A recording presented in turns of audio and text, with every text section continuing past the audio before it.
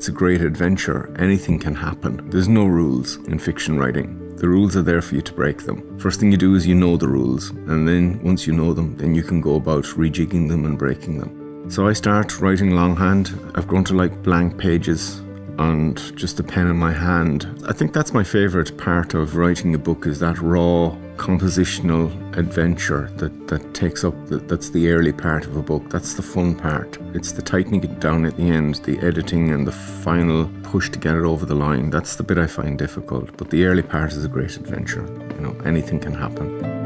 The classes I run, they're not instructive. I am not the kind of teacher who stands and leans in over a student's shoulder and goes, no, not like that, like this. What I do is I put a series of trials and experiments and kind of creative adventures in front of a student.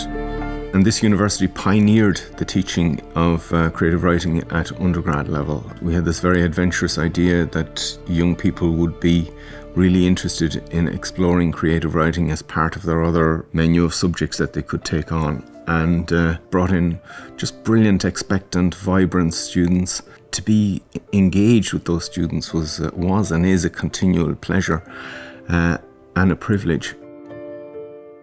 Galway itself is part of the curriculum. In my very first lecture and talk to the students, I say that, you know, you're going to be reading books and you're going to be reading each other's work and everything, but one of your texts is Galway City. It is a small, hospitable city steeped in history. It was a city that was at the far end of the Elizabethan writ, and it had an independent spirit.